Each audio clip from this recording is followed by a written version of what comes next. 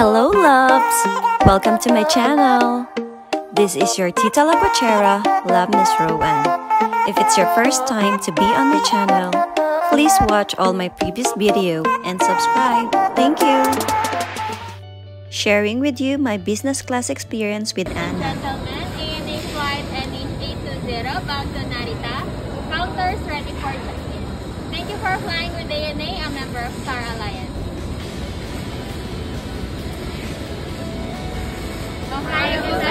Good morning! Ang cute, I think unique yan sa mga Japanese airlines.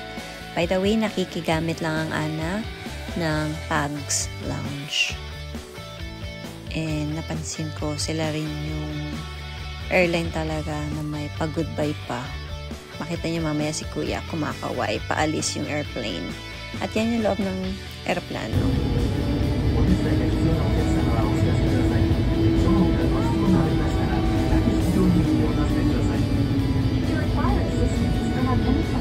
Kahit ilang beses na ako nakasakay ng eroplano, binabasa ko pa rin yung safety catalog. Ang ganda talaga ng view. Kaya kung may chance talaga kayo, request for a window seat view.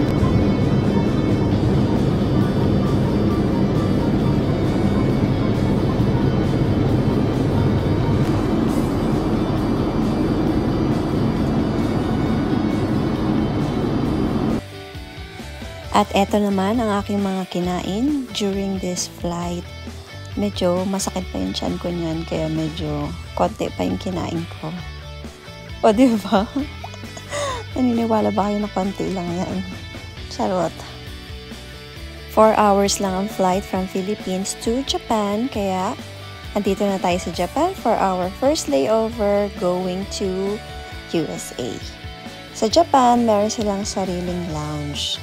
And as usual, dahil nga masama ang aking pakiramdam, kaunti lang talaga yung kinain ko. In-enjoy ko na lang yung pag-refresh ng aking sarili kasi nga another long flight na naman. The best toilet talaga ang Japan. Tignan nyo naman. I love Japan. I love Japan's toilet. And after a few hours, time to go to our next flight, bound to Chicago naman. Meron silang pa-welcome drinks para sa mga first and business class passenger. O diba, ang sarap kong uminom ng champagne while looking at this beautiful sunset. Ang ganda! Maluwag yung upuan sa business class kasi nare-recline ito into a bed. Kaya masarap yung magiging tulog mo. Very comfortable. Although, syempre hindi pa rin ganun ka-relax matulog kasi nga nasa ere ka. At ito ang ating mga kinain. Tingin ko medyo nagre-recover na yung tiyan ko dyan. Kaya, ang dami ko nang pinag-order. Bumawi agad. Meron rin silang binibigay ng mga free toiletries. At pwede kang maghingi ng additional. O diba, pampasalubong mo na rin yun.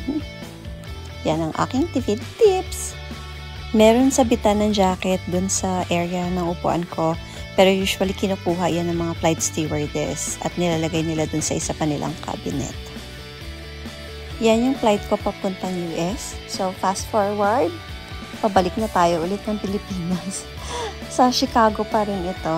Kasi Chicago pa rin yung layover ko pauwi ng Philippines. So, same pa rin yung upuan natin kasi business class yung flight natin. And ayan, may free toiletries. And may pa-welcome drinks agad. May free sleepers din, may mga blanket. Para at least comfortable kapag matutulog. At syempre, maipahinga mo yung paa mo. Kasi nga matagal kang nakaupo at nakahiga. At ito ang ating mga food. O diba? Ang sarap as in.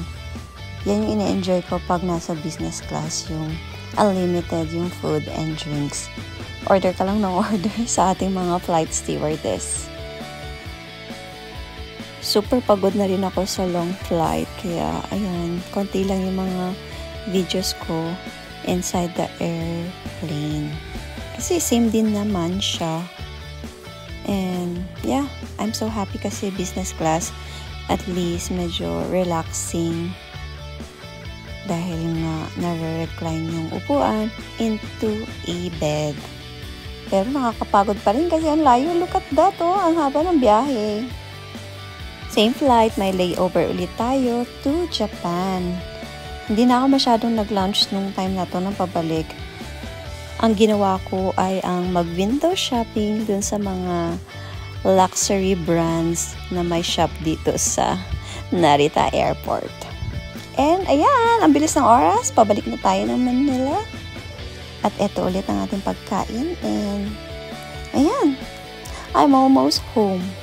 And that's it for this vlog. I hope na enjoy ninyo ang aking vlog na ito. Thank you for watching, loves!